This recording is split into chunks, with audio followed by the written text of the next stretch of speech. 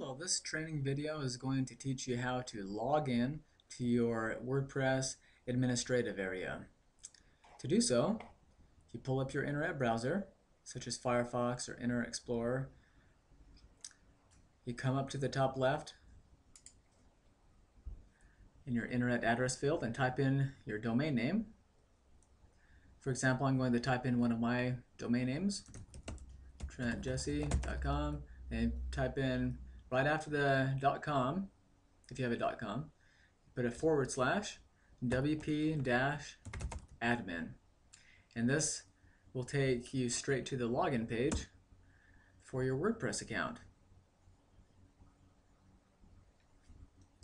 Now, not everyone will have a logo right here, but by default it'll simply say WordPress. On mine, I've customized mine, and I can show you how to do that in a future training video. So when you come here, you simply put in your username and your password, and then click on login, and then you'll be immediately taken to the dashboard within your WordPress account.